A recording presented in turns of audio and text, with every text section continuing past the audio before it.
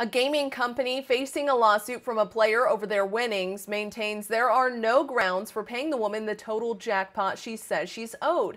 Lisa Peluso is suing American Gaming Systems. She claims she was playing the capital gains slot game on her phone when she got a screen notification she won $100,000. New Jersey regulators say the company told them a bug in the system caused the wrong symbols to appear on players' screens, telling them they won more than they did. Peluso says the company offered her a little less than $300 initially, but agreed to $1,000. A company spokesperson says there is no precedent for Peluso's demand, and the company will fight the claim vigorously if necessary. Katie Johnston for CBSN, Philly.